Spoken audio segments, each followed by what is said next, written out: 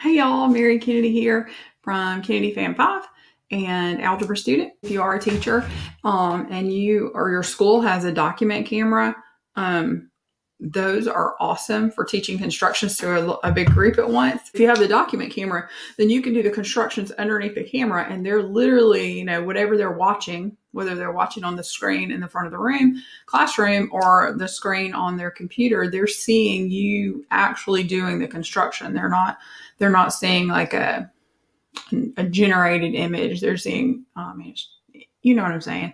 Like they're actually watching video of you doing the construction. So I found that to be invaluable in classroom, like the document camera. And so our library, I'm really old, our media center had document cameras that we could check out for the year. And so that's what I did. And, a couple other of the math teachers in our department, we used them a tremendous amount, especially for things that are super visual, where kids needed to see exactly what you were doing as you did the process, and actually needed to see your actual work and writing and stuff like that. So that's a good thing. Okay, so if you are a teacher or you're a homeschooling parent or you're a student watching this, this is the website that to me was the most useful for students to see kind of what was going on.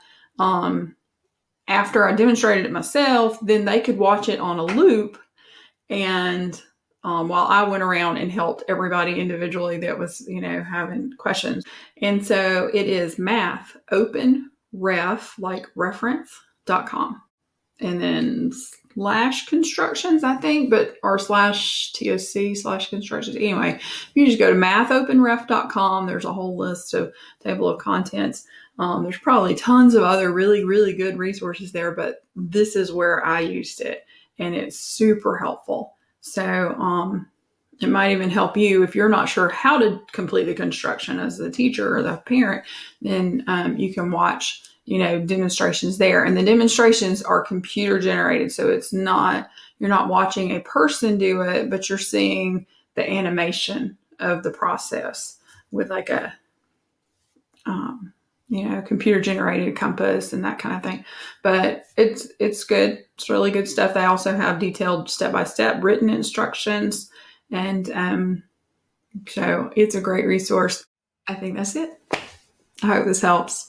Let me know in the comments. I would love to hear from you. Just, like, what did I leave out? What did you have questions about? All right. Thanks. Bye.